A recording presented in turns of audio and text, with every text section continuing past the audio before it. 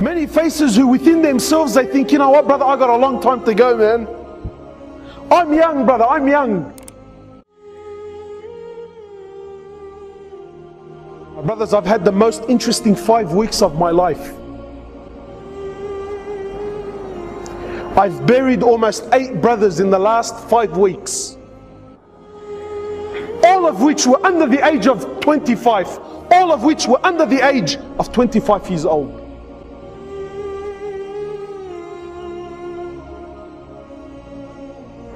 And they didn't die because they were sick.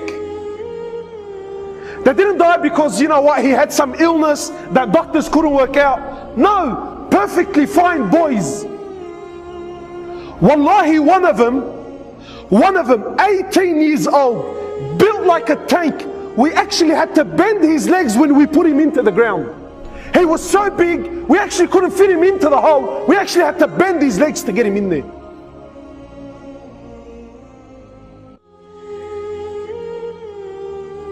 Under the age of 25. And ask me how many of them prayed.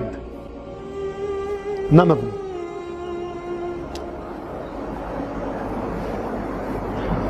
How many of them were familiar with Quran? None of them. This is what the people around them are telling me. This is what their friends are telling me. My brothers, you sit here hopeful thinking I have a long life.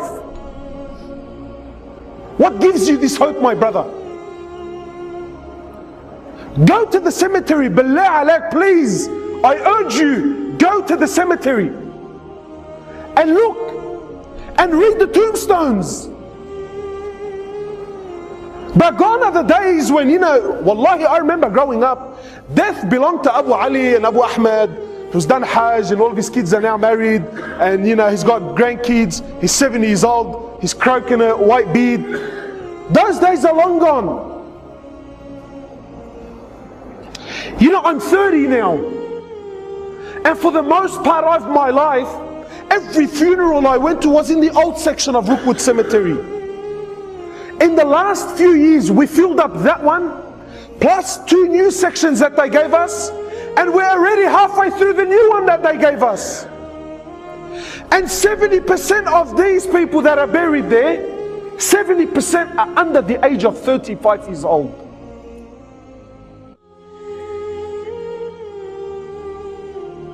And yet we're still running amok in this world.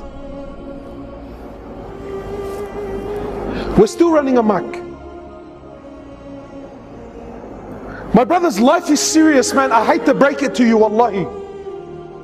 You know, I can sit here and give you this nice, beautiful talk with the Indian background dancers, Aflam Hindi. I can do that for you, inshallah, and make you feel good. You know, brothers tell me, brother, why have you become so pessimistic? Why don't you speak about the mercy of Allah, the rahmah of Allah? Give people hope. Sometimes hope in the wrong hands, can actually destroy the person. One of the great companions of Muhammad sallallahu alaihi wasallam, I believe it was Mu'adh bin Jabal, I believe it was him, on his deathbed, khalas, last days in his life,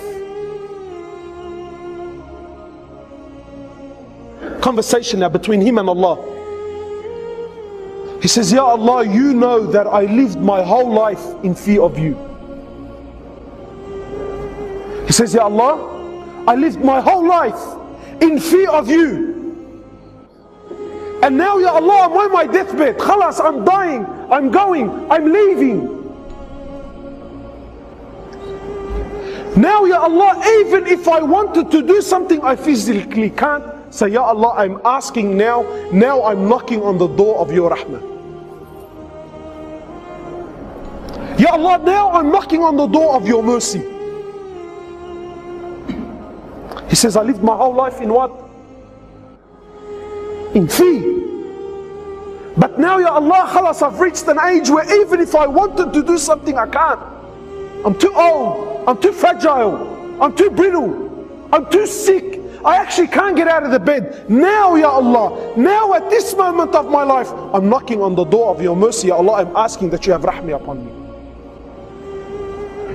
I ask you, my brother, sincerely, did this companion not know the verses of rahmah? No, he knew it. But he knew, my brothers, that his life is serious.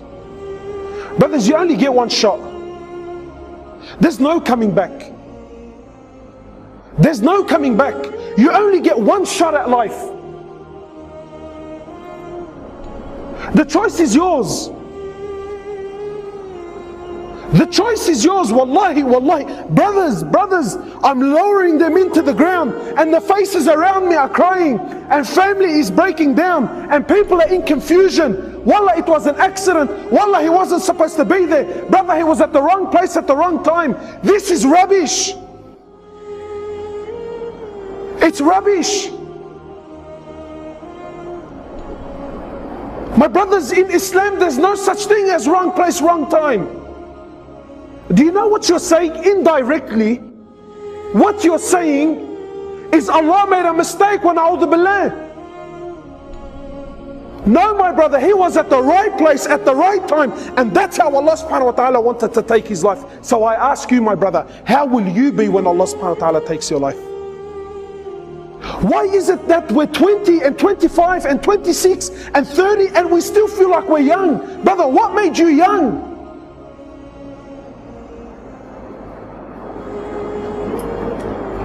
My brothers, you have one shot at life. One shot. There's no coming back. You can't come back to fix things up. Please, my brother, wallahi, I'm begging you, not for my sake, for your sake, make it right, man. Make it right.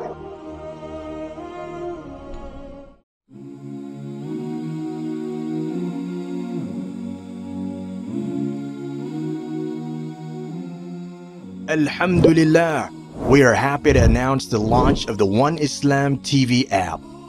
Watch hundreds of high-quality produced Islamic reminders, Quran learning videos, stories of the prophets, and so much more. 2 new videos uploaded daily, inshallah.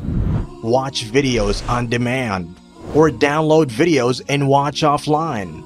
No more annoying ads or pop-ups.